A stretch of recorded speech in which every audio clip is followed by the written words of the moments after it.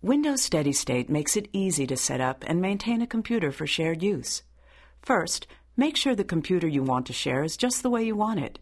Disk defragmented, programs installed and updated, virus scan run, and so on. Then run the SteadyState installation wizard. This is the SteadyState main screen or console. The first thing you'll want to do is add a new user account.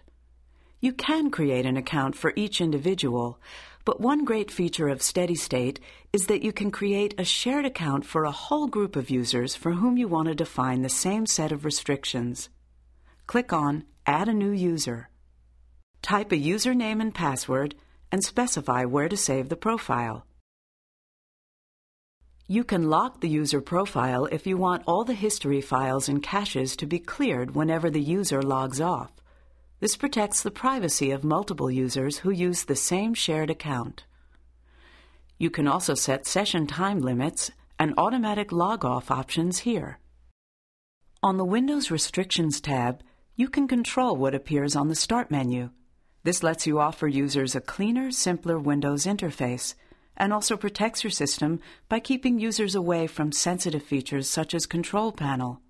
You can also hide any disks you don't want the user to see. The Feature Restrictions tab lets you put the Internet completely off limits, or you can allow only specified websites.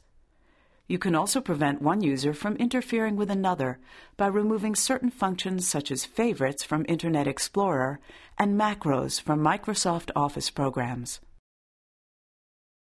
Any programs on the shared computer that you don't want a user to run, you can easily prohibit on the Block Programs tab.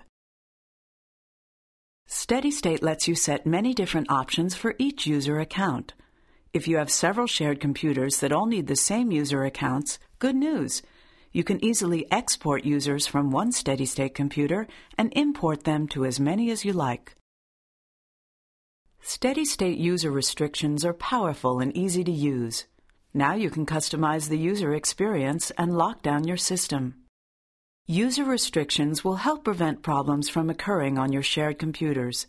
But that's just your first line of defense. SteadyState also includes Windows Disk Protection, which enables you to undo any unwanted changes to the system that a user might make. Suppose someone has moved or deleted some important system files on the shared computer. You don't know what they are or where they are. Maybe unknown and unwanted programs have been installed on the machine. Are they dangerous or disruptive? And what if someone has changed system settings, or reconfigured the desktop, or altered toolbars and menus, or who knows what? With Windows Disk Protection turned on, you can relax. Just restart the computer and all changes are cleared. Everything is once again exactly the way you want it, on the hard disk, on the screen, and in the system. It's easy to enable disk protection with just a few clicks. You can choose for changes to be cleared every time the computer restarts, or you can retain changes for a specified period. In a school, for example, you might want to retain changes until the end of a project or a term. How does disk protection work? SteadyState creates a cache, a special place on the hard disk where it stores all the changes a user makes to the system. This cache is safe and contained like a sandbox in which users do all their activities without affecting the system outside the sandbox. When you clear the cache, you discard all user changes, and SteadyState creates a brand new empty sandbox for the next user to work in. One important note: be sure your disk is defragmented and has enough free space before you turn on disk protection. See the handbook for details. As you can see, SteadyState is easy to set up and easy to use. Now you can turn Windows into an ideal rugged platform for shared access computing. Easier to use, harder to break, and always able to return to a known good state. Learn more about getting the most from Windows SteadyState.